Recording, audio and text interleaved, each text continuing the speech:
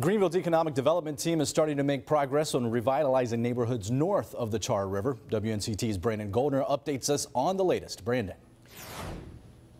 Ken, we started looking into this topic after some of you complained on our Facebook page about the city not paying attention to areas north of the river. You've got water that's stagnant where the When Hurricane Floyd hit Greenville in September 1999, neighborhoods north of the Char River were underwater. Since then, the water's dried up.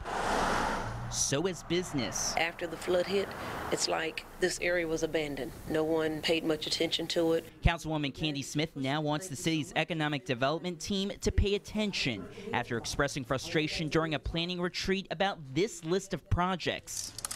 There's no pharmacy north of the river. Plans for the city to attract one were at the bottom of this list. It's like symbolism, and I don't want it to be seen that way.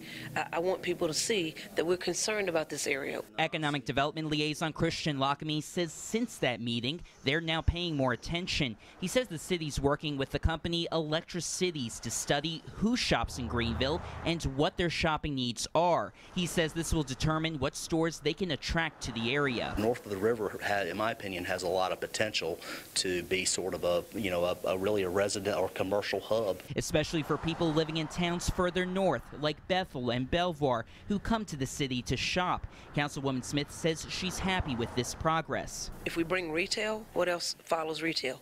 Everything else. Including attention, not from a natural disaster, but from positive growth.